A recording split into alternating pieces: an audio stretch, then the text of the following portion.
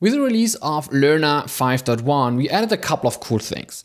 And one of them being an easy opt-in to NX, which not only makes your Lerna project super fast, but adds a couple other features as well. And we're going to have a look at it now.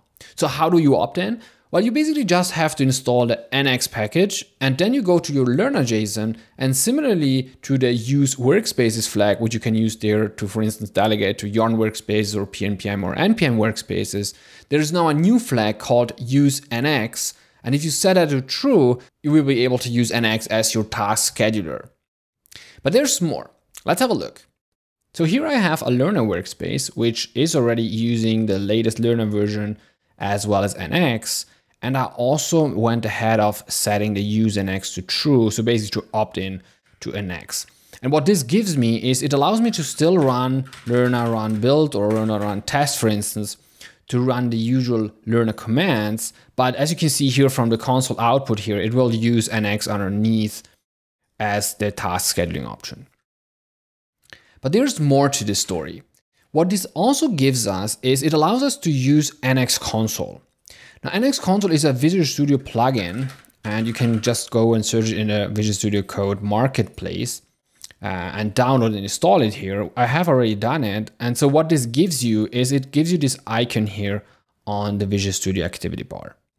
Clicking this allows to start the NX console extension, which analyzes the local workspace, and based on the scripts that we have in the package.jsons, for instance, if we go here, we see here we have a couple of these scripts in our various applications here in this Lerna workspace. So NX console will propose them to you, and you can now basically use a visual UI for running these commands rather than using the command line.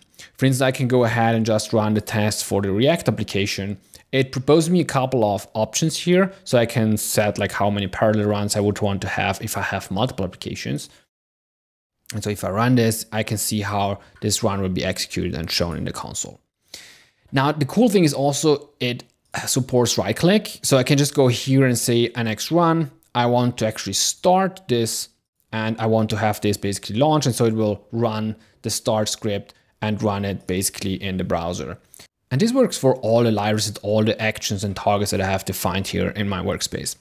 Another very interesting part that comes by opting into NX together with Lerna is we can run the project graph now also on Lerna workspaces. So I can go ahead here and, for instance, use that dependency graph command.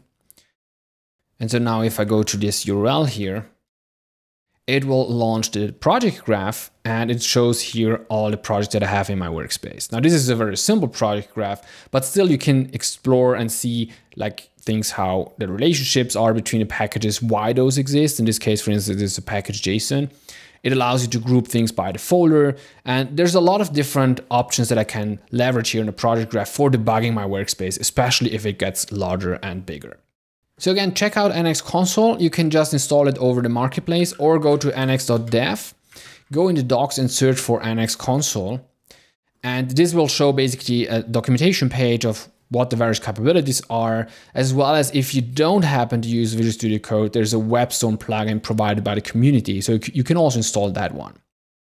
As always, make sure you subscribe to your YouTube channel and follow us on Twitter for not missing any cool announcements that we make in the future.